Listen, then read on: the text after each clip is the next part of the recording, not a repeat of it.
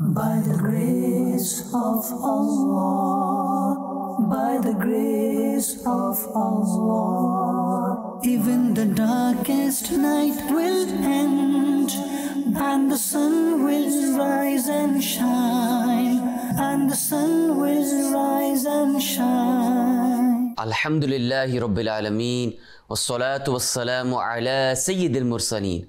Amma ba'd, fa'udhu billahi minash shaitanir rajim. Bismillahir Rahmanir Rahim. As-salatu wassalamu alayka ya Rasulallah wa ala ahlika wa ashabika ya Habiballah.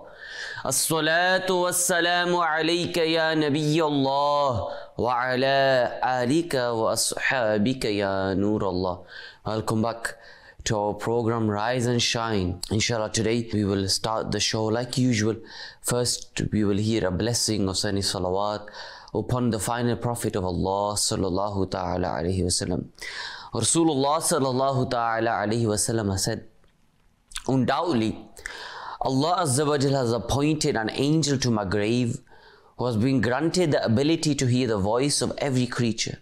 Hence, whosoever recites salat upon me until the day of judgment, he, i.e. the angel, presents to me that person's name along with his father's name and says, so and so has recited salat upon you. Subhanallah. Look at what a blessing of sending salawat upon the Prophet sallallahu alaihi wasallam. Not just our name, but our father's name is presented in the court of the magnificent court of the Prophet sallallahu ta'ala alaihi wasallam. And this here is just the ability of just a servant. An angel is just a servant at the court of the Prophet sallallahu alaihi wasallam. This is just the ability of this servant. Imagine what will be the ability, the hearing faculty of the best of creation sallallahu ta'ala alaihi wasallam. Why won't he be aware of our durushi? Why won't he be aware of our situations? Wherever we are, whatever we are doing, we are struggling in life, recite salawat upon the Prophet sallallahu ta'ala alaihi wasallam. Inshallah, by the blessing of saying durood, our problems will be resolved. Inshallah, now we'll swiftly move on to the best segment of the show, the best segment on Madani Channel. Inshallah, we're going to go on to the tilawat of the Quran. Inshallah, today we will be starting a new chapter of the Quran. Inshallah, today we're going to go through Surah Qaf, which is the 50th chapter of the Holy Quran. So inshallah, we'll go on to that segment now. Sallu ala al-Habib sallallahu ta'ala ala Muhammad sallallahu ta'ala alayhi wa alihi wa sallam. A'udhu billahi minash shaitanir rajim. मैं अल्लाह ताला की पनाह में आता हूँ शैताने मरदूद से. बिस्मिल्लाहिर रहमानिर रहीम. अल्लाह के नाम से शुरू जो निहायत मेहरबान रहम वाला. क़ाफ़ वल क़ुरआनिल मजीद. इज्जत वाले कुरान की कसम. बल अजीबू अन जाअहुम मुन्ज़िरुम मिनहुम फ़क़ालल काफ़िरून हाज़ा शैउन अजीब. बल्कि उन्हें इसका अचंबा यानी ताज्जुब हुआ कि उनके पास उन्हीं में का एक डर सुनाने वाला तशरीफ लाया. तो काफिर बोले, ये तो अजीब बात है. अइज़ा मितना व कुन्ना तुराबन ज़ालिका रज्उन बईद. क्या जब हम मर जाएं और मिट्टी हो जाएंगे फिर जिएंगे, ये पलटना दूर है. क़द अलिमना मा तंक़ुसुल अर्दु मिनहुम. हम जानते हैं जो कुछ जमीन उनमें से घटाती है. व इंदना किताबुन हफ़ीज़. और हमारे पास एक याद रखने वाली किताब है. बल कज़्ज़बू बिल हक़्क़ि लम्मा जाअहुम फ़हुम फ़ी अम्रिन मरीज. बल्कि उन्होंने हक को झुटलाया. जब वो उनके पास आया तो वो एक मुस्तरिब बेसबात बात में हैं. अफलम यंज़ुरू इलस समाई फ़ौक़हुम कैफ़ बनैनाहा वज़य्यन्नाहा वमा लहा मिन الفروج तो क्या उन्होंने अपने ऊपर आसमान को न देखा? हमने उसे कैसा बनाया और संवारा और उसमें कहीं रखना नहीं। والأرض مددناها وألقينا فيها رواسي وأنبتنا فيها من كل زوج بهيج और जमीन को हमने फैलाया और उसमें लंगर डाले यानी पहाड़ रखे और उसमें हर बारौनक जोड़ा उगाया। تبصرة وذكرى لكل عبد منيب सूझ और समझ हर रुजू वाले बंदे के लिए। ونزلنا من السماء ماء مباركا فأنبتنا به جنات وحب الحصيد और हमने आसमान से बरकत वाला पानी उतारा तो उससे बाग उगाए और अनाज के काटा जाता है। والنخل باسقات لها طلع نضيد رزقا للعباد وأحيينا به بلدة ميتا كذلك الخروج और खजूर के लंबे दरख्त जिनका पका हुआ ताजा फल बंदों की रोजी के लिए, और हमने उससे मुर्दा यानी वीरान शहर जिलाया यानी सरसब्ज किया। यूं ही कब्रों से तुम्हारा निकलना है। كذبت قبلهم قوم نوح وأصحاب الرس وثمود उनसे पहले झुटलाया नूह की कौम और रस वालों और समूद। وعاد وفرعون وإخوان لوط और आद और फिरऔन और लूत के हम कौमों। وأصحاب الأيكة وقوم تبع और बन वालों और तुब्बा की कौम ने। كل كذب الرسل فحق وعيد उनमें हर एक ने रसूलों को झुटलाया तो मेरे अजाब का वादा साबित हो गया। صدق الله العظيم सल्लु अला हबीब सल्लल्लाहु ta'ala ala Muhammad sallallahu ta'ala alayhi wa sallam. That was the tilawat of the first 14 verses of Surah Qaf. Inshallah, I would first like to mention to you a bit of the introduction regarding Surah Qaf. Surah Qaf is a surah which was revealed in Makkah al-Mukarramah. It consists of 3 rukus and 45 verses. And Qaf, why was the reason this surah was named as Surah Qaf? Is because the first ayah of this Holy Quran, this verse, this chapter, starts with the letter Qaf. And Qaf is from those letters which are known as Rufi Muqatta'at. And it is said only Allah subhanahu wa ta'ala and the Messenger sallallahu ta'ala alayhi wa sallam know best what these Rufi Muqatta'at mean, like Qaf, Yasin, Taha, Alif, Lam, Mim. Words like this only Allah and His Prophet sallallahu ta'ala alayhi wa sallam know best. And a few hadiths regarding this surah, it said that Sayyidina Umar radiyallahu ta'ala, he once asked a companion of the Prophet sallallahu ta'ala alayhi wa sallam that which surahs did the Prophet sallallahu ta'ala alayhi wa sallam he used to read in the Eid namaz.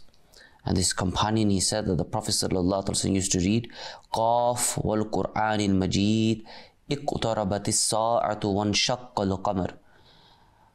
And in another hadith it is said that narrated by Hazrat Hisham bint Haritha radiyallahu ta'ala anha, she said the Qaf wal Qur'an al Majid, the Prophet sallallahu ta'ala alayhi wasallam used to she used to hear it from the blessed tongue of the Prophet sallallahu ta'ala alayhi wasallam, and due to this she memorized this verse. And the summary of this surah and the main what lessons is taught in this surah. This surah, it mainly covers regarding resurrection after death. This surah covers getting resurrected after death, and it provides some proof and evidence regarding this. And this is one of the key creed beliefs of Muslim, that we have to believe in resurrection after death. And someone who rejects this resurrection after death, then he has come out the fold of Islam.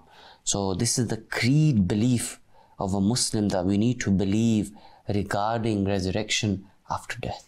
Inshallah, now we will move on to the next segment of the show, which is the Kalam. Sallu ala al-Habib sallallahu ta'ala ala Muhammad sallallahu ta'ala alayhi wa alihi wa sallam. Allahu Ghafoor, Allahu Ghafoor, Allahu Rahim, Allahu Rahim, Allahu yuhibbul muhsinin, huwa khaliquna, huwa raziquna, wa huwa ala kulli shay'in qadir.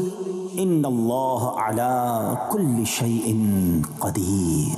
Ya Rabbal Alameen, Allahu Allah, Salli ala Taha al-Amin, Allahu Allah, fi kulli waqtin wa hin, Allahu Allah, Hasbi Rabbi Jalla Allah, Allahu Allah, ma fi qalbi ghayrullah, Allahu Allah, Noor Muhammad sallallahu, Allahu Allah, La ilaha illallah, Allahu Allah. Imla qalbi bil yaqeen, Allahu Allah, thabbitni ala hadha ad-din, Allahu Allah, waghfir li wal muslimin, Allahu Allah, hasbi rabbi jalla Allah, Allahu Allah,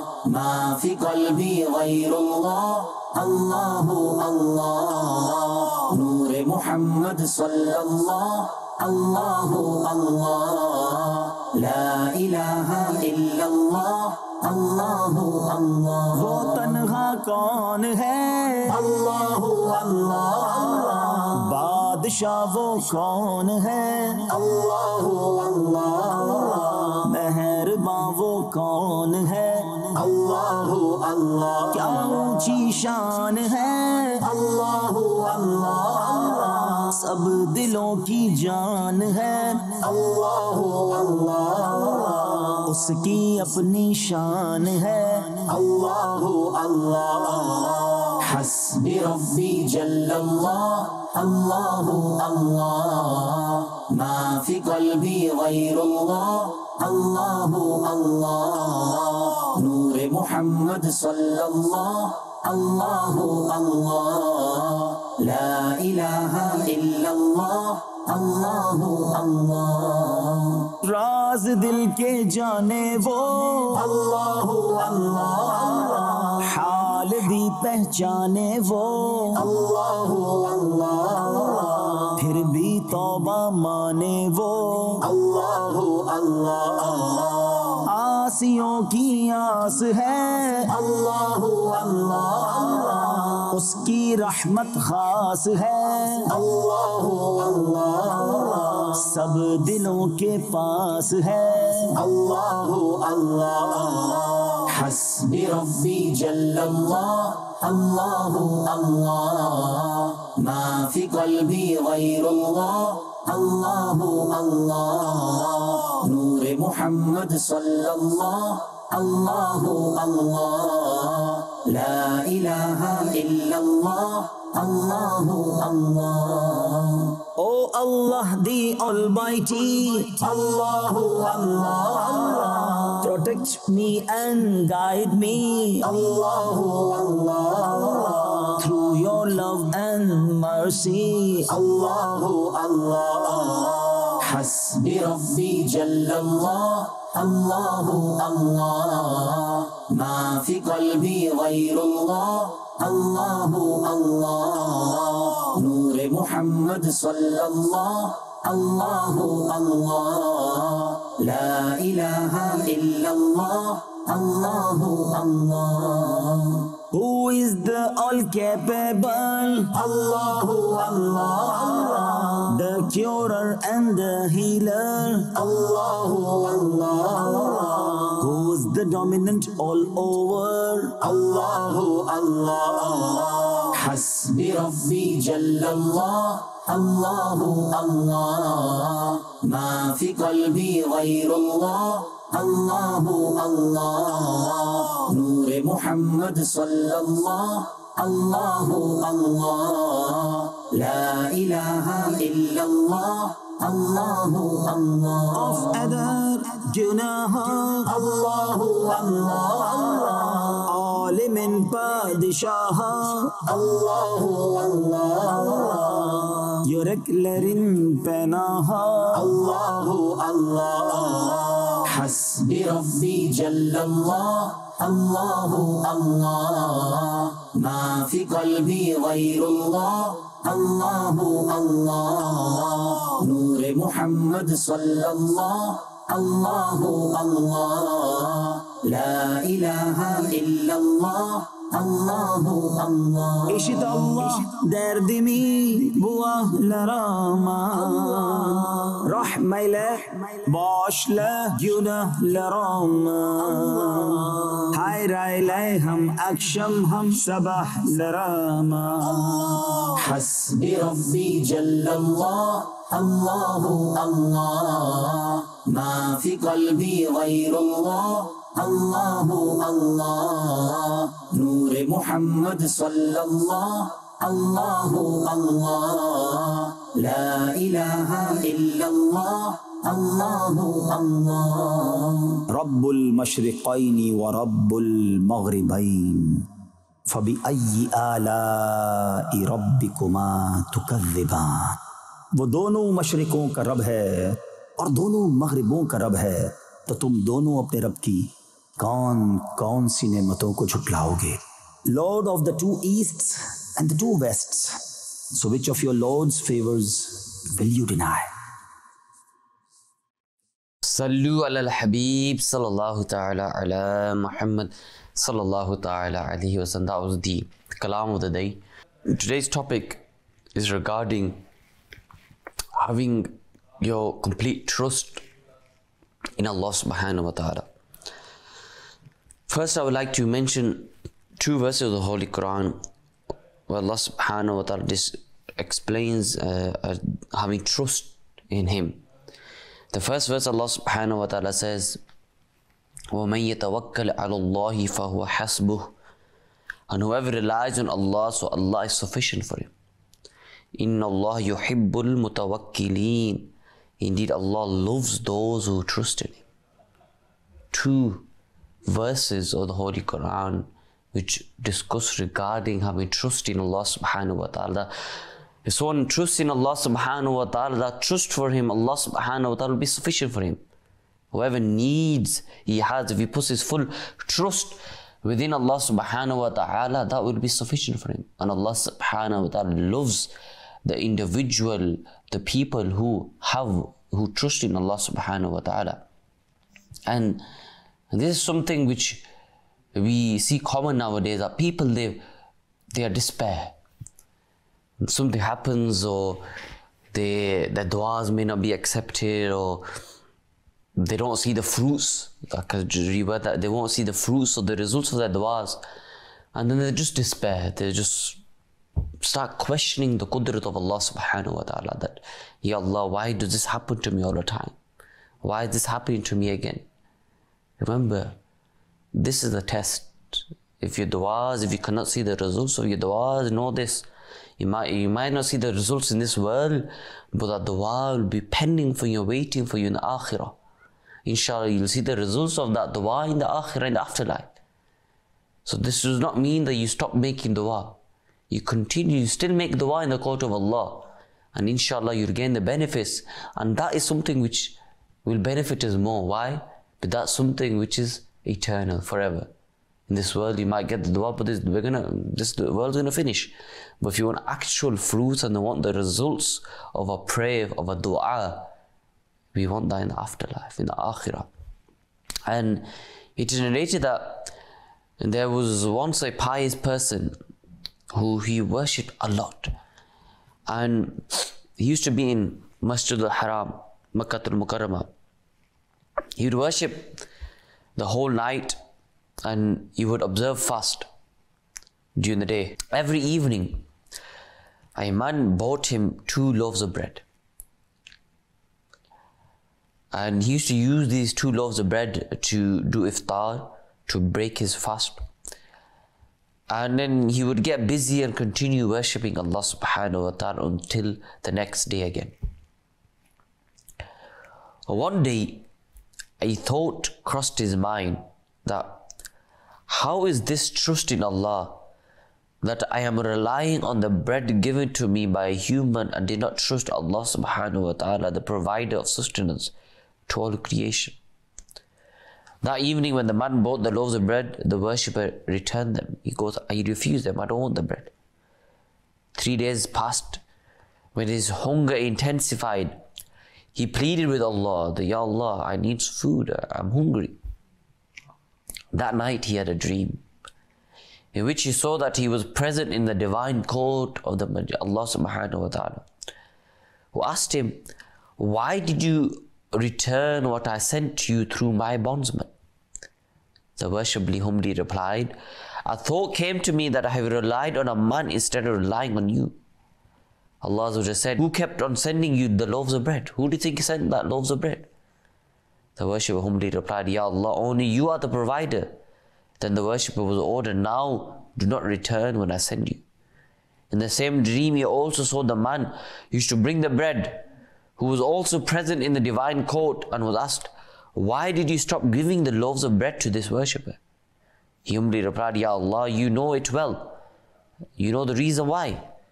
Then Allah subhanahu asked him, O bondsman, to whom did you give those loaves of bread?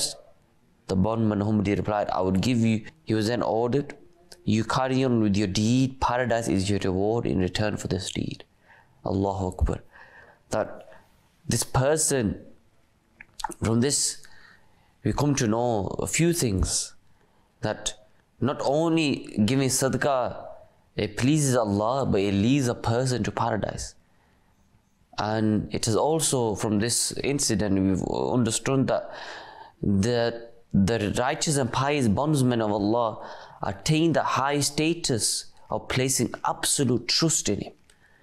The worshipper used to worship the whole night and observe fast during the day, and he used to spend the day and night in worship. And he had a firm belief that the one who he was worshipping would provide sustenance to his bondman. He was busy worshipping Allah, so Allah, the one who provides resources, created a means for his sustenance. And the same happened. Every day a person would come in the evening and would give him 2 loaves of bread with which he would break his fast, and then he would get ready to worship again.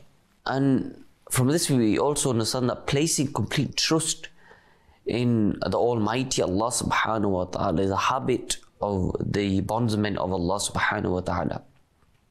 And we learn that when a person he observes a fast of Ramadan, what happens that we lose the purpose of Ramadan. The purpose of Ramadan is to uplift us spiritually.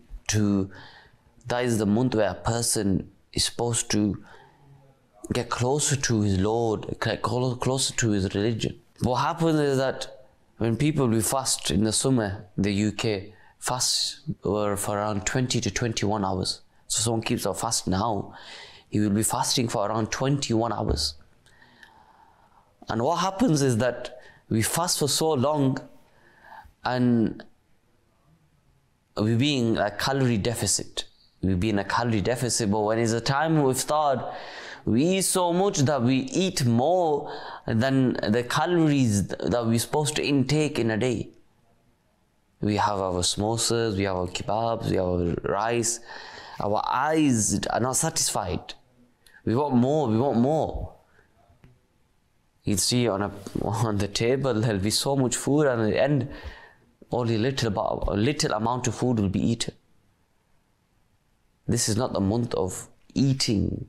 This is not the month of just going all out at the time of iftar. This is the month of spirituality. And when we eat, especially when you eat fast food, this harms us spiritually. Due to the oils used, due to the chemicals in these foods, it harms us spiritually, will not uplift us in spirituality. And we learn from this story that this worshipper who worship Allah all day, all night, he would observe fast every day, but he would only depend on 2 loaves of bread. 2 loaves of bread will allow this person to run his daily activities. And we should apply this in our lives as well. That when is the month of Ramadan, or even voluntarily fast, we should not go all out in eating. What happens in the month of Ramadan, when you eat so much at the time of iftar, when it comes to Tarawih, which is like around 2 hours later, 1.5 hours later, we feel lazy. We feel tired. We cannot eat Tarawih because we got full stomach. We're bloated. We got full stomach, and we cannot concentrate on worship Allah subhanahu wa ta'ala. That's why we should eat at least. We should not eat a lot at the time of iftar, but at the time of Sahri, that's when we can eat food, so we can get energy for the rest of the day. And we should make a habit of being content with what Allah subhanahu wa ta'ala has given us. Today, there are a large number of Muslims who are found suffering from the shortage of sustenance and blessing in their wealth. Such people should make dua for the increase and blessing in their sustenance, along with the wealth of contentment, because contentment makes a person who is blessed with it carefree of the world or whatever it has. And being content protects a person from asking or begging others, and teaches him to place absolute trust in Allah subhanahu wa ta'ala. Contentment creates self-determination, a sense of honor in a person, whereas obeying desires enslaves a person. Whatever Allah subhanahu wa ta'ala has given you, be content. Be happy. This is something, contentment is something even people who have a lot of money, Allah subhanahu wa ta'ala blessed with a lot of wealth, yet people still are not content with that. They want more. As human beings, we want more. We don't be content. And the definition of contentment, it is mentioned that Allama Abdul Mustafa Azmi rahmatullahi ta'ala said that when a person being content with whatever he receives from Allah, lives his life and refrains from greed, that is called contentment. The habit of contentment is a great blessing of Allah for humans. A contented person is blessed with the wealth of peace, whereas a greedy person always feels worried. This is the definition of contentment. That whatever Allah subhanahu wa ta'ala given me and you, Alhamdulillah. Alhamdulillah, we are content.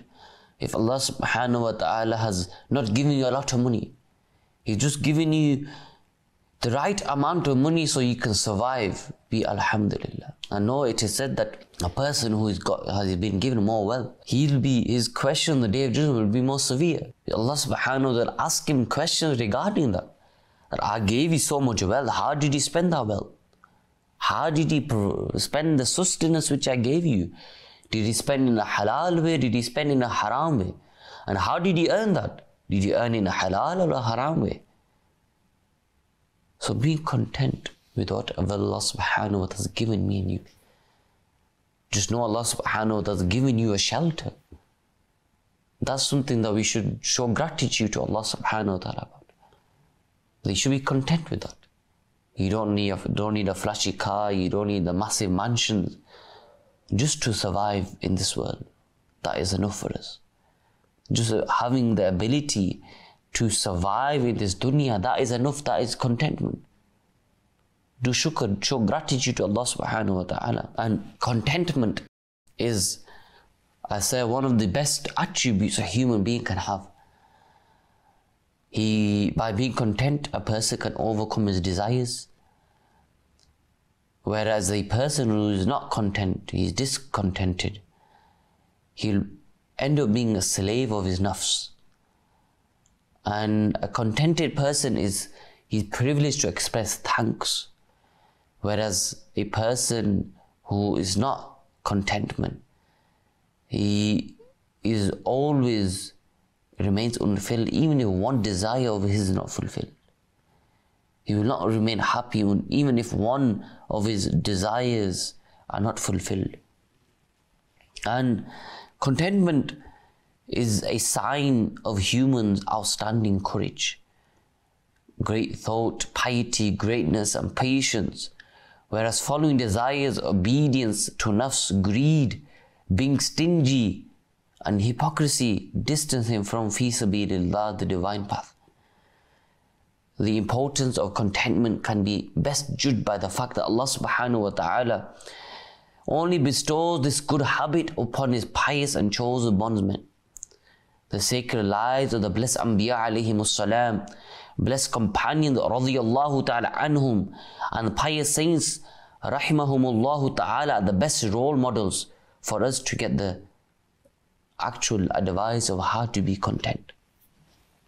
And you can see that when you read the lives of these pious predecessors, the Sahaba-i-Kiram radiyallahu anhum, the Prophets alayhimus salam, they were content with whatever Allah subhanahu wa ta'ala gave them. Whatever Allah subhanahu wa ta'ala gave them, they were content. Like the Sahabas, the companions, the early companions, what they went through, the difficulties when they accepted Islam, like the individuals like the likes of Sayyidina Bilal radiyallahu ta'ala. The amount of difficulties he went through due to him accepting Islam, but he was still content.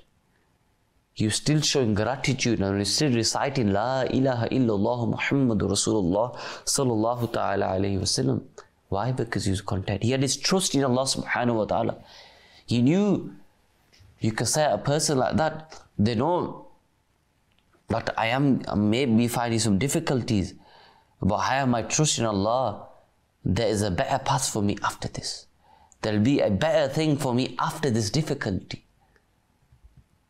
And inna Allah ma'as sabirin, indeed Allah is with the patient one. When you're going through some difficulties, be patient. Allah subhanahu wa ta'ala, indeed Allah subhanahu wa ta'ala is with you. Inna Allah ma'as sabirin, indeed Allah is with the ones who are patient. And notice that if a difficulty comes to a person or he's struggling, that may be something which may be the means of him getting something better. Allah subhanahu wa ta'ala may be testing me and you to see if my bondsman has complete trust in me, to see if my bondsman will still worship me, to see if my bondsman will still read namaz, will still go into sajda in my court. This is a test from Allah subhanahu wa ta'ala to see who will succeed in that test. And when you read the blessed seerah of the Prophet sallallahu ta'ala sallam, that his blessed seerah is full of contentment. He sallallahu ta'ala sallam never desired for any worldly rest, or luxury, comfort, nor did he sallallahu ever try to gain them. He sallallahu used to get great treasures consisting of the spoils of wars, but he would distribute all of them to Muslims. That the blessed family of the Prophet sallallahu, household of the Prophet sallallahu never ate food which would make them completely full for 3 days till the Prophet sallallahu departed from this life, from this world. And this, as a Muslim, as an individual, we should take lessons that even though the Prophet ﷺ, he is the chief of both worlds, he ﷺ would rest or sleep on a mat. He ﷺ would use a leather pillow filled with bark of date tree for keeping his blessed head on. He ﷺ would never desired to eat delicious and lavish food. Even he still never ate chapati.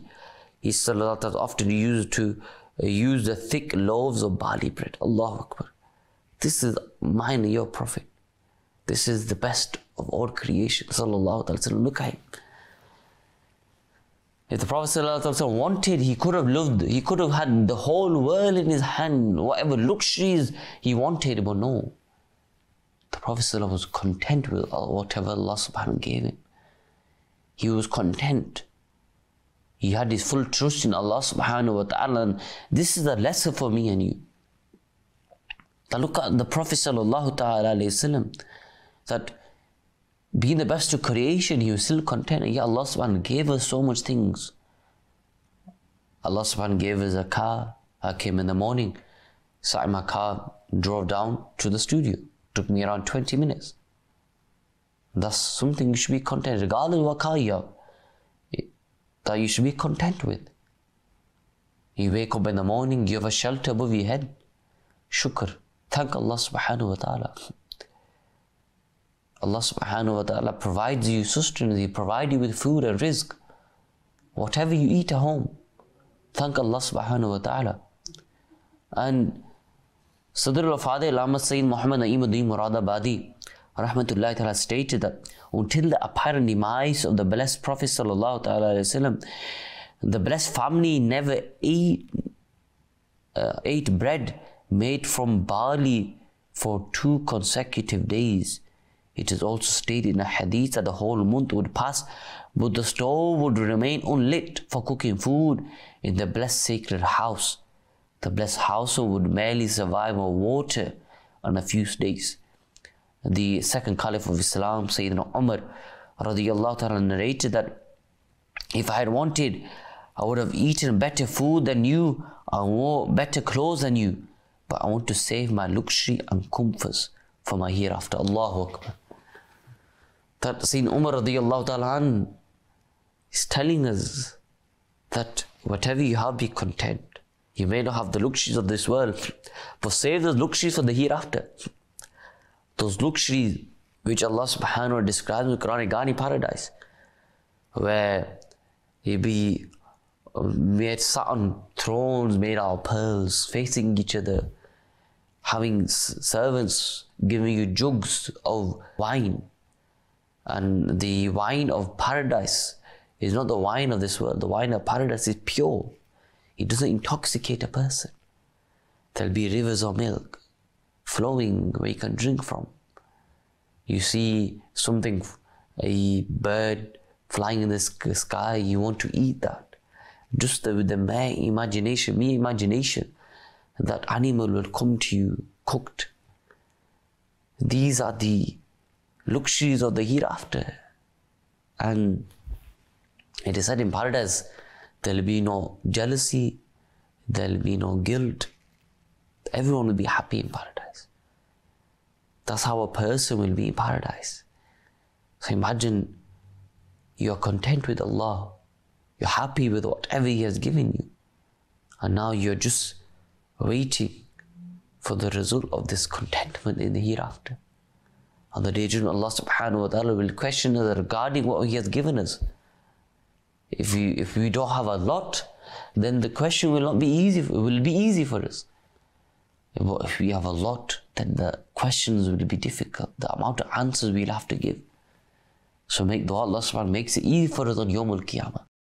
And the Prophet sallallahu alaihi wasallam, even though he is the owner of the treasure of both worlds, his life was full of contentment. And therefore we should also follow the footsteps of the Prophet sallallahu alaihi wasallam and obey him and become contented people. And inshallah, after a slight break, we'll go to the next segment. Inshallah, after that, we'll come back and we'll continue with this topic, and we'll go through regarding some advantages and of being content, and some disadvantage of obeying your desires and following your desires. So inshallah, now we'll move on to a reminder. Sallu ala al-Habib sallallahu ta'ala ala Muhammad sallallahu ta'ala alayhi wa sallam. By the grace of Allah, by the grace of Allah, by the grace of Allah. You know, each person out there has their favorite things. Some have different, we can say, preferences. Some have different favorites depending on what item it is or what thing it is. Have I ever thought what is favorite to Almighty Allah Azza wa Jal? Subhanallah, our Khaliq, our Creator, our Sustainer, the one to whom I'm going to return. A person passes away, what do we say? Inna lillahi wa inna ilayhi raji'un. That indeed to Allah we belong and indeed to Him is our return. I'm going to return to Almighty Allah Azza wa Jal. However I live my life in this dunya, this short life, whether it's obeying Him and Nabi sallallahu alayhi wasallam or disobeying them, I'm still going to return to Almighty Allah Azza wa Jal. I'm still going to be answerable for my actions and what I speak in this world. I'm going to be accountable for everything. Subhanallah. Listen to this beautiful narration, or these two narrations, that the most favorite act to Almighty Allah Azza wa Jal is to offer salah in its stipulated time and to perform good deeds, virtuous deeds with parents. Subhanallah. If your parents are still alive, you are most fortunate. Serve them, listen to them, obey them. Obey them so long as they do not instruct you to do something against the Sharia, against the Islamic sacred law. Please them. They make dua for you, subhanallah azza wa jal. And you will be following this command. You will be following this blessed hadith, and this is one of the favorite acts to Almighty Allah azza wa jal. Another hadith, the most favorite act to Almighty Allah azza wa jal, after the fara'id, after the essential actions, is to enter happiness into the heart of an Islamic brother. Subhanallah. When last have I made fellow Muslims happy? Start with your family. Charity begins at home. We hear this all the time. Start with your family members. Enter some happiness into their hearts. So, we don't mean buy them a car or buy them the latest mobile phone or something. No, I mean just to smile at them, just to be concerned about them. Ask them how they're doing. Phone them if they're far away from you. Make them happy for the pleasure of Allah Azza wa Jal. Inshallah ta'ala, this will help us. This reward will be of benefit for us by doing so. Inshallah, on the Day of Judgment in the grave as well. Sallu ala al-Habib, sallallahu ta'ala ala Muhammad, sallallahu alayhi wa sallam. By the grace of Allah, by the grace of Allah, by the grace of Allah. Sallu ala al-Habib, sallallahu ta'ala ala Muhammad, sallallahu ta'ala. That was the daily reminder we have. It's this segment every day on this program. Inshallah, now we'll go through some advantages of contentment and what is the consequence of someone who follows his desires. Contentment eradicates the love of this world from the heart, whereas the one who satisfies his desires, he'll keep on falling in love with this world, and a time will come when he considers this world to be everything. He will forget his actual purpose in this world. And this is something which is a deadly poison for a person's deen. A contented person places absolute trust in Allah subhanahu wa ta'ala rather than resources. In this way, he protects himself from the dependence on others. On the other hand, the discontented person keeps his eyes on the resources and considers them to be everything. In the same way, he has hopes and great expectations from people. Contentment protects a person from acting according to the desires, and by virtue of his blessings, he lives his life with peace and satisfaction.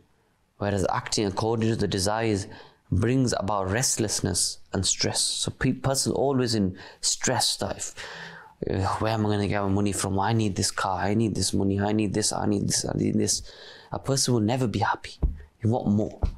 A contentment eradicates bad habits like greed and stinginess. it is highly effective in developing the passion for being pleased with the will of Allah subhanahu wa ta'ala and for spending in the path of Allah. On the other hand, a discontented person may fall into bad habits like greed and stinginess. Further, such a person starts objecting to the bestowal of Allah if his desire does not get fulfilled. Start questioning the qudrat of Allah, that, Ya Allah, why are you not giving me this? Why are you not giving me that? Always then end up questioning Allah subhanahu wa ta'ala. And the biggest advantage of contentment is that due to it one attains the pleasure of Allah and His Prophet sallallahu alaihi wasallam. The Prophet sallallahu alaihi wasallam said, good news is for the person who is guided with Islam and gets sustenance as per his need and is content with it. Allahu Akbar. This is a hadith in Sunnah Tirmidhi. Good news for the person who is contentment with whatever Allah, the sustenance Allah subhanahu wa ta'ala given him. Allah, this is something which we should be happy about, that we are content with whatever Allah subhanahu wa ta'ala given us. That will make Allah and the Messenger happy. That brings the pleasure of Allah and His beloved Habib sallallahu ta'ala alayhi wa alihi wa sallam. And as being content and absolute trust, these are a link. You have to have trust in Allah subhanahu wa ta'ala, and they have a great link between each other. As contentment, as you could say, is like the staircase to having absolute trust in Allah subhanahu wa ta'ala. So contentment, it persuades a person to place absolute trust in Allah and depending on less wealth. His trust, absolute trust in Allah, is one of the very important duties out of the wajib and obligatory acts of faith. So you could say that a person, if he wants to have trust in Allah, he wants to put absolute tawakkul in Allah, first he has to be content. This staircase of contentment, he will climb the ladder of contentment, which then at the end he will get to the top level. He will reach the heights of having absolute trust in Allah subhanahu wa ta'ala. And Allah Hazrat Imam Ahl Sunnah, Maulana Shah Imam Ahmad Rada Khan rahmatullah has said that it is the firm obligatory act to place absolute trust in Allah. So after the fard acts like read namaz, all these acts of worship, another thing which is necessary for us, wajib for us, is to have absolute trust in Allah subhanahu wa ta'ala. And the person, the individual who does not have the trust in Allah subhanahu wa ta'ala, that person, his faith is not complete and his heart is still full of darkness. And having absolute trust in Allah is the soul of faith. That if a person has trust in Allah, his faith is firm. And this is an act which brings a person closer to his Lord, brings him closer to Allah subhanahu wa ta'ala and gets him away from people. And it gives a person strength to fight steadfastly against difficulties and problems. And absolute trust in Allah Azza wa Jal in troubles raises the hopes of a person. That if you have complete trust in Allah subhanahu wa ta'ala, even in the times of troubles, even where you are the most down, as you can say, sometimes in life we feel very down. We be up here, something happens, we just plummet down. Even in that scenario, if a person puts his complete trust in Allah, and that will give him hope. And it is mentioned, Sirat al-Jinan, Mufti Sabi mentions that Imam Fakhruddin Razi rahmatullahi ta'ala said that tawakkul does not mean that a person gives up himself and his efforts after considering them useless and rubbish, as some ignorant people say, but rather tawakkul means that a person uses apparent resources, but he does not trust them in the heart, but rather trusts in Allah's help, aid and His support. Sayyidina Anas radiyallahu anhu said, a person humbly asked, Ya Rasulullah sallallahu alaihi wasallam, should I trust in Allah after feathering my camel or leaving it unfeathered? It was replied, you tie it and then trust in Allah subhanahu wa ta'ala. That this means that we still have to make our means when we do something. That we still have to find the resources. For example, like if a person, as you can say, having trust in Allah subhanahu wa ta'ala, having sustenance, getting sustenance, we still have to make our own means as well. We have to go out and search for a job. We go out and search for something and still have the tawakkul in Allah subhanahu wa ta'ala. Inshallah, someone will provide you with sustenance. And tawakkul is that one should use resources in any work by considering it to be the sunnah of the Prophet sallallahu alaihi wasallam, and after that he should leave it in the hands, its result in Allah subhanahu wa ta'ala. That someone goes out, he tries his best to get sustenance, he tries his best to find sustenance, and yet he leaves that, he has a complete trust in Allah subhanahu wa ta'ala, he leaves the result in the hands of Allah. So Allah will provide him. Inshallah, if he had complete trust in that, Allah subhanahu wa ta'ala will provide that individual. And Ala Hazrat, he mentioned that tawakkul does not mean giving up resources, but rather it means giving up trusting in resources. That if someone has tawakkul, that does not mean that you give up in search for a thing. It does not mean that you give up searching for a matter, for a job or gaining risk. It means that you go out, you search, but you leave it in the hands of Allah. You have your trust in Allah, Allah will help you. And like we mentioned in the first story of that man who worshipped Allah subhanahu wa ta'ala, he left his full contentment, he would trust in Allah. And what did that lead to? What did that lead that person to? It led him that to still get food, he left it in the hands of Allah. Allah subhanahu wa ta'ala made a means through another person who used to deliver 2 loaves of bread to him. And it has been narrated that a very pious person who sat in the foot of a mountain after getting himself away from people, he started saying that, I will not ask anyone for anything until Allah gives me my sustenance. But 1 week passed, and sustenance did not come to him. When he was about to die, he humbly requests to Allah, O my Lord, you have created me, therefore bestow the sustenance on me which you have written in my destiny, otherwise seize my soul. A voice was heard from the unseen, by my respect and glory, I will not give you sustenance until you go to the inhabited places and sit amongst the people. The pious man went to the inhabited places and sat. Some came to him with food and some with water. He ate and drank water well, but felt a doubt. Then a voice was heard from the unseen. Do you want to change my way through your worldly piety? Don't you know, instead of giving people sustenance directly, I like to send sustenance to people through people. From here it has become obvious that it is necessary to find resources to earn sustenance. If a person does not find or use any resources which he has, and remains in just claiming to have absolute trust in Allah subhanahu wa ta'ala, then it is not absolute trust in Allah. Similarly, considering your own plan to be everything or depending only on resources, that is not absolute trust as well in Allah subhanahu wa ta'ala. What is the real trust? The real trust in Allah is that one should find resources, make efforts and make a plan, but then he should not trust in these resources, but rather trust in Allah subhanahu wa ta'ala. Because it is the divine rule of Allah that He Azza wa Jalla makes everything done through certain means. Hunger is satisfied when a person eats food. It cannot be satisfied unless a person eats food. Rain only falls when the clouds are in the sky. It does not rain without the clouds.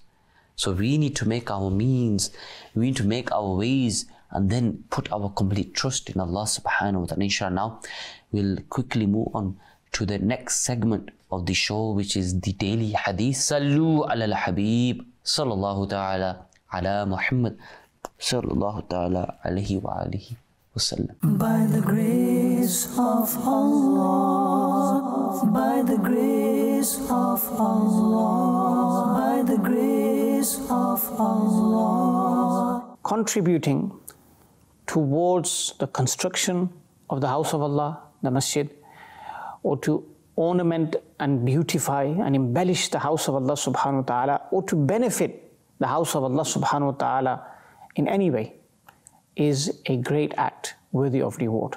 And if we look at our pious predecessors, rahimahumullah ta'ala, they did such acts, subhanallah. In one narration, we're told that Sayyidina Ali radiallahu ta'ala passed by the masajid in the month of Ramadan Kareem. This narration is in Kanzul Ummal. And he saw that oil lamps were lit in those masajid. And obviously this benefits the believers, this benefits the participants, the attendees of the masjid. So when he saw this and he looked at this, he made the following dua.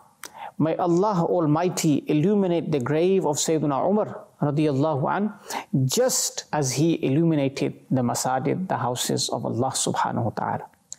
So partake in constructing masajid, beautifying masajid, embellishing masajid, benefiting the believers who come to the houses of Allah subhanahu wa ta'ala, and inshallah your grave will also be illuminated. Sallu ala al-Habib sallallahu ta'ala ala Muhammad sallallahu alayhi wa sallam. By the grace of Allah, by the grace of Allah, by the grace of Allah. Sallu ala al-Habib sallallahu ta'ala ala Muhammad sallallahu ta'ala alayhi wa alihi wasallam. Now inshallah we'll go through the next segment, which is the cartoon. And inshallah when we come back, then inshallah we'll try to close and wrap up today's show.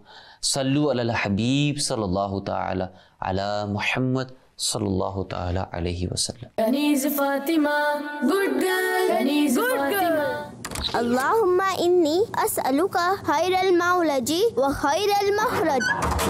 Raika, what was that? I just shut the door. What else? With such force? Actually, the door slipped from my hand in a rush. This kind of rush can also break the door. Make sure that you don't shut anything in a rush, whether it is a door or a cupboard, or drawer or cabinet. Oh, I'm sorry. I'll be careful in future. Kaniz Fatima, good girl. Kaniz Fatima, everyone loves her. She is truthful. She serves the wrong and does the right. Everyone loves her. She is truthful. She serves the wrong and enjoys the Raika!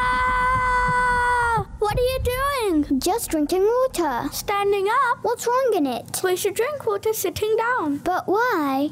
Because it's sunnah to drink water sitting down. Okay. And also, Raika, whenever you drink water, you should do so by reciting Bismillah, looking in light, and in 3 sips. Why in the light? You can drink water in the dark as well. If you drink water in dark, and if there's any dust or dirt inside the glass, then that will also go down your belly, which can also make you ill. Bismillahirrahmanirrahim. And look at the state of your room. It's all messed up. Your school bag's on the floor, and your shoes are not put away either. And you haven't even changed your uniform yet. Actually, I was hungry and forgot about it in a rush. I'll tidy up everything in 2 minutes. Ouch! Raika, be careful. It hurts really bad. You see, Raika, you got hurt by not cleaning your room and rushing through everything without any need. You need to learn from all this. Inshallah, next time I'll be careful. Come on, it's time for Zohar Salah now. We should go and get ready to offer Zohar Salah. Sure, let's go.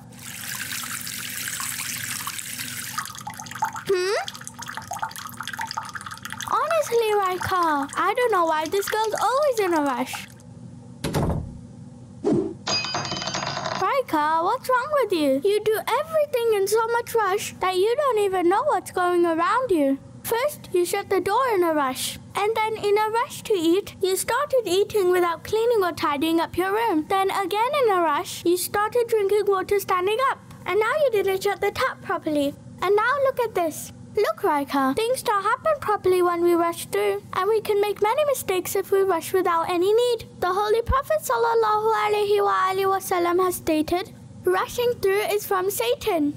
We should make sure that we do everything with peace and calmness. Sayyidina Hasan Basri Rahmatullah alayhi states that a believer is he who performs his tasks with reflection, calmness and seriousness. Sure, sister. I'll not rush into things in future. Inshallah. Come on, let's offer salah now. And make sure you offer it with peace and calmness. The summary of the saying of the Holy Prophet ﷺ is that salah is with calmness. Jazakillahu khaira. I'll be careful of these things in future. Kaniz Fatima, good girl. Kaniz Fatima. Sallu ala al-Habib sallallahu ta'ala ala Muhammad sallallahu ta'ala alayhi wa alihi wa sallam.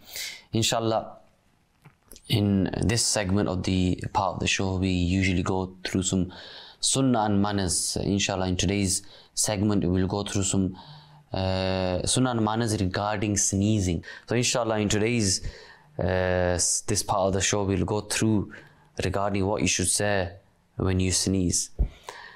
So the two blessed sayings of the Prophet sallallahu ta'ala wasallam, Allah subhanahu wa ta'ala, He likes the sneeze and does not like the yawn. Number two, when one sneezes and says Alhamdulillah, the angels say Rabbul Alameen. And if this person says Alhamdulillahi Rabbil Alameen, the angels will say, may Allah subhanahu wa ta'ala have mercy upon you. When you sneeze, some manners, you should lower your head, cover your face as you sneeze, and sneeze in a low voice, as sneezing too loud is not a good etiquette. So one way you could sneeze when you sneeze is put your hand down like this and sneeze, so the splashes of your sneeze don't go everywhere. When one should say Alhamdulillah after sneezing, and it is better to say Alhamdulillahi Rabbil Alameen or Alhamdulillahi ala kulli hal. And for the person who hears, so if a person says about sneezing and says Alhamdulillahi Rabbil Alameen, and if a person hears him say or her say Alhamdulillahi Rabbil Alameen or Alhamdulillah, then it is wajib and necessary for that person to say Yarhamukallah, may Allah subhanahu have mercy upon you immediately. And it should be said in such a volume, such a voice that the person who sneezed and said Alhamdulillah, that person could hear this reply. And then look at this beautiful religion that you're making du'as upon du'a. And then when the person who sneezes hears this du'a, Yarhamukallah, he should reply and say, Yaghfirullahu lana wa lakum. Subhanallah. Look at this religion that you sneeze, Alhamdulillah. All praises for Allah. A person will then reply to me and give me dua, Yarhamukallah, may Allah mercy of you. Then I'll give him dua back. Yaghfirullahu lana wa lakum. That may Allah subhanahu wa ta'ala forgive me and you. What a beautiful blessing of sneezing, that you just making du'as to each other. And it said that whoever says Alhamdulillahi ala kulli hal after sneezing and passes his tongue over all his teeth, he will be safe from dental diseases. Sayyidina Ali Karamallahu ta'ala wajhul kareem has said, whoever says Alhamdulillahi ala kulli hal upon sneezing, you will never suffer from pain in the molars. The one sneezing should utter Alhamdulillah audibly so that it can be heard and answered. They reply, Yarhamukallah, it is wajib on the first sneeze. If the one sneezing says Alhamdulillah on the second sneeze as well, it is not wajib to reply, rather it is mustahab. So for example, if a person sneezes, says Alhamdulillah, then you reply, Yarhamukallah is wajib upon him, then he sneezes again and again, then it is not wajib. The reply is wajib only when the one sneezes says Alhamdulillah. If he does not say Alhamdulillah, then there's no reply. If one sneezes during a Friday sermon or any khutbah, the one hearing should not reply to this, because when it's khutbah, when the sermon is going, everyone should remain silent. If there are many Islamic brothers in a gathering, you're in a group, if you're in a gathering and someone sneezes and says Alhamdulillah, and then it's sufficient if only one person replies, and then that is sufficient. Not everyone needs to reply and say Yarhamukallah. If one sneezes on the side of the wall and says Alhamdulillah, the one hearing, then the one hearing should reply. So if I'm in a room and someone outside hears me say Alhamdulillah when I sneeze, then he needs to reply to me. if whilst you're offering salah, someone sneezes and you recite Alhamdulillah with the intention of replying to his sneeze, your salah will become invalid. So these are some pearls regarding some sunnah and manners regarding sneezing. The main thing is that when you sneeze Alhamdulillah, reply Ya Rahmukallah, then you should reply and say Yaghfirullahu lana wa lakum. What a beautiful message and teaching we have in this religion, that we should always make dua for each other. So one thing you should take from this show today is that practice these sunnahs and manners, and inshallah you'll gain benefits from them. Inshallah, now we'll go on to our last segment, and then after that we will hopefully conclude today's show. The last segment is a promo. Sallu ala al-Habib sallallahu ta'ala ala Muhammad sallallahu ta'ala alayhi wa sallam. My dear Islamic viewers, wealth is a blessing from Allah. Allah has given us this wealth whilst we're in this dunya. And we make a decision of where we spend that wealth. But on the Day of Judgment, we will also be questioned about where we spent that wealth. We have a free will to make a decision and spend it in any way we wish. But on the Day of Judgment, you will be asked, where did you spend that wealth? Because this wealth was given to you from Allah Azza wa Jalla. You may be working many, many hours, you may have a degree, you may have studied, and you now are saying that because of my hard work, because of my education, I've got this wealth. But Allah give you that wealth, Allah give you them opportunities, Allah give you that strength. And on the Day of Judgment, you'll be questioned. So spending in the way of Allah Azza wa Jalla is a very important part of the deen of Islam. And spending in the way of Allah protects our iman. Spending in the way of Allah locks up 70 doors of evil. Spending in the way of Allah can give us a shade for us on the Day of Judgment. So I'd like to encourage all of our viewers to get one of these money boxes of Dawah Islami. Put them in your house, and every day just put something in it. There is a saying of the Prophet of Allah sallallahu alaihi wasallam that putting money, spending in the way of Allah in the morning repels evil as well. So let's have one of these boxes in our houses, put something in there, even if it's a penny a day, 10 pence a day, you lose change a day. People nowadays, you're walking around with loose change and they don't know what to do with it. Put it in this box. Put it in this box and spend it in the way of Allah. And this box, yes, the brothers of Dawah Islami will open this box, but the reward of this box will be open for you on the Day of Judgment. So I encourage all of our viewers to please get one of these boxes in their home. There should be a number at the bottom of the screen. There might be an email address as well at the bottom of the screen. But I encourage all of our viewers to have one of these. Inshallah, the team of brothers will collect them from you every single month. Sallu ala al-Habib sallallahu ta'ala ala Muhammad sallallahu alayhi wa sallam. Of the love of the Prophet, it's all over the world. Sallu ala al-Habib sallallahu ta'ala ala Muhammad sallallahu ta'ala alayhi wasallam. Now we come to the end of the program. What we could take from today's program is regarding having complete contentment and trust in Allah subhanahu wa ta'ala. And inshallah, we will come back tomorrow with a new topic, a new program, a new day. So from today's program, please be content with whatever Allah subhanahu wa ta'ala has given me and you, and always do shukr and show gratitude to Allah subhanahu wa ta'ala for the blessings we have. Inshallah, till next time. Sallu ala al-Habib sallallahu ta'ala ala Muhammad sallallahu ta'ala alayhi wa sallam. By the grace of Allah, by the grace of Allah, even the darkest night will end, and the sun